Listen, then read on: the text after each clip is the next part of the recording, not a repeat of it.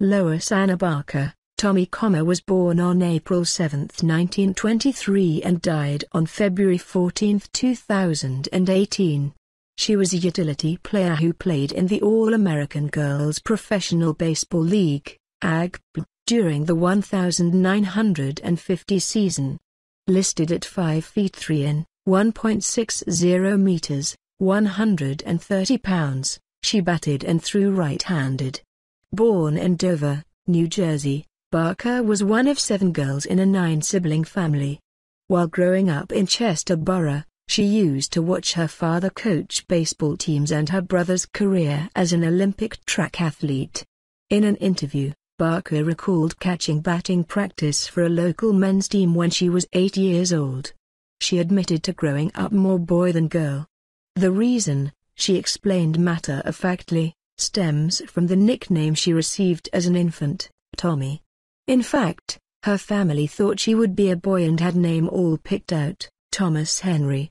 As she told the story, her brothers and sisters, when passing her crib, would exclaim, "There's our Tommy," and the name stuck.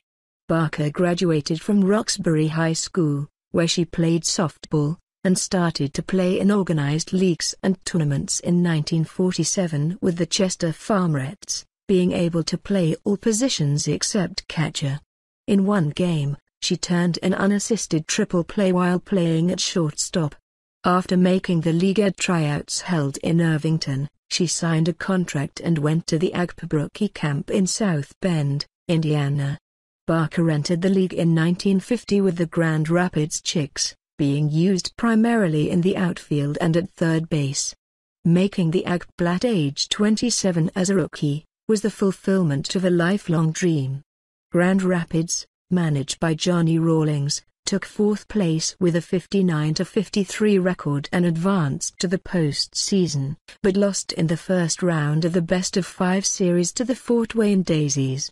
Barker was a .125 hitter in 32 games and received a contract for the 1951 season, but she was unable to play due to family commitments.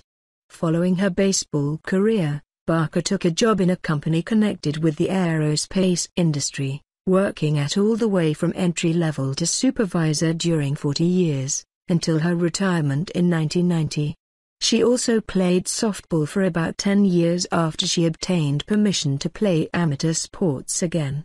Asked about her most exciting memories while playing in the AGB, Barker explained that it was a childhood dream being fulfilled and really coming true, to be a part of something really neat and to be part of the war effort in some small way, being paid for playing the game you love to play, many friendships that are very special even today, and making the playoffs after losing the first 20 games. She also describes the first AGB game in which she played, a night game no less, when she felt pretty nervous. Lost a fly ball in the lights and it hit me on the head. She claimed not feeling badly about that now, especially after seeing Jose Canseco lost a fly ball, hit by Carlos Martinez, that bounced off Canseco's head and over the wall for a home run. It was a few years ago, 1993, she added. At the time that it happened to her, though, all she wanted to do was catch the next train back to New Jersey. Barker is part of Women in Baseball, a permanent display based at the Baseball Hall of Fame and Museum in Cooperstown, New York, which was unveiled in 1988 to honor the entire All-American Girls Professional Baseball League rather than any individual personality. She also was honored by the Chester Historical Society in 1999, during the Chester Township's bicentennial parade celebration. After retirement, Barker focused much of her time and energy visiting friends and family and traveling to reunions of the AGB Players Association. Besides this, she spent countless hours responding to requests for autographs and corresponding with young athletes interested in hearing of her days in the league. She lived in Chester Borough, New Jersey, and loved to watch baseball and travel. Barker died February 14, 2018 in Morristown, New Jersey,